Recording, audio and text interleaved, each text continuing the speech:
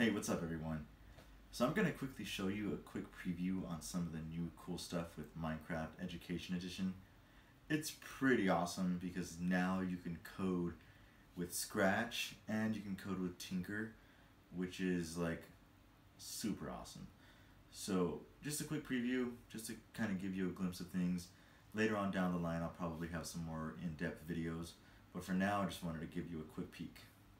Alright, so like I said in another video, I'll show you how to download and establish the connections between Scratch and Tynker. It's actually pretty easy. But for now, here's a quick simple sample on Scratch. We have destroy forward block, move forward, and collect blocks all in a repeat block. And then we're going to turn right and destroy the last block here. It's pretty cool. But moving on to Tynker, I feel like Tynker has more blocks and more going for it right now, as opposed to what Scratch can do.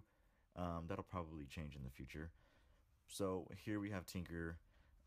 We're going to get a good view here, then we're going to start dragging out some of the blocks. So here in events, we're going to drag out the on start. And here's a quick preview of all the other blocks we have here. Alright, now we're going to head over to control. We have if statements, forever loops, repeat loops, all the good stuff. I'm going to drag out a repeat block because I'm going to use it shortly. I'm also going to use a delay. Wait 1 second, we'll use that later on. And then here you have your good old operators, your math functions, your boolean, strings, stuff like that. Pretty cool stuff. Moving on to variables, you can obviously make variables here, create lists as well.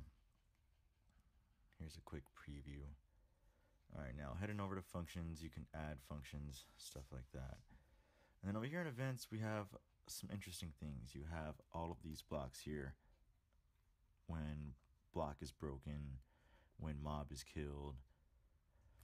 Cool stuff. Here in agent, we have stuff like move forward, collect apple, destroy forward, attack.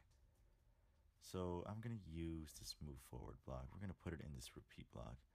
But I'm going to change the repeat. I only want him to do it 3 times, so we'll use that. And we'll probably put this up here. Alright, now we're going to go over here to Tinkerbot. We have some other cool things here. You can turn, move them to a specific location. I'm going to move them to me, the player. Now, heading over here to utilities, we have summon, which is pretty cool. The only weird thing is that I've had some luck with getting it to work. I don't know if it's a glitch or I don't know if I'm not doing it correctly, but we're going to give it a try. Let's see if we can make it work. It says summon skeleton at Tinkerbot. Usually it doesn't work for me. Sometimes it does. It's just a matter of a gamble. And then we'll go over here to the world block. We can set the time to 22. We can do other cool things here. You can summon a chicken or whatever, summon something to a specific location. Maybe we'll get that working in the next video. Then we're going to put this in a repeat block. Maybe I made a mistake here. Let me take this repeat block out. Okay. So we're going to try to summon like 10 skeletons, see what happens. So here we have everything all lined up. So let's go ahead and see what happens.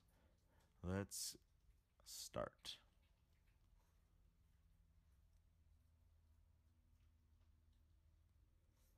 Alright, so then the Tinkerbot moved to me, and then we set the time. As you can see, the time changed a little bit. He moved forward, but I don't see any skeletons. Like I said, I don't know why it does that. But in the next video, we'll probably try the other block that has summon at a specific set of coordinates. This is just a quick preview of the potential of Minecraft Education Edition. It's pretty awesome stuff. Alright guys, take care. Peace out.